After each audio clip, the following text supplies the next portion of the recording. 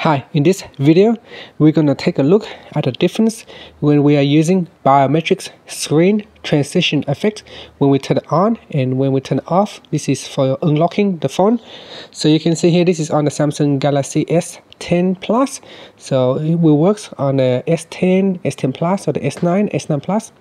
So at the moment, to get to the settings, let's first go back to your home screen, then swipe down, tap on the settings icon, then tap on Biometrics and security.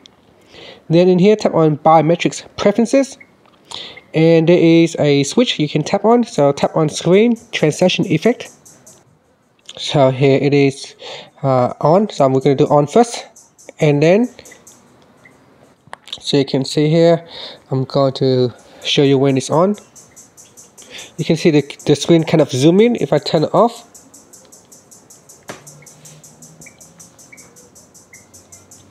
So I'm just gonna try it again.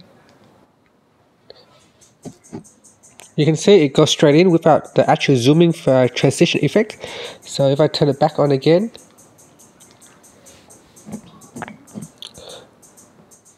you can see it kind of zoom in.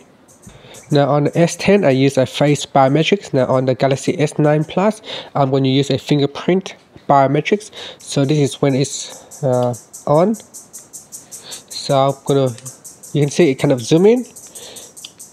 Let's do it again. That's when it's zoom in. You can see there is a transition. It kind of zoom in a little bit. Now it's off. You can see there's no zooming features. So it's a little bit faster when there's no transition effect.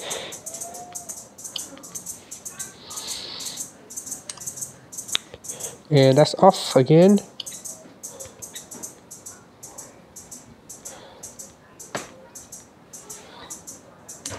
And that's it. So that's the difference between when you turn it on and off.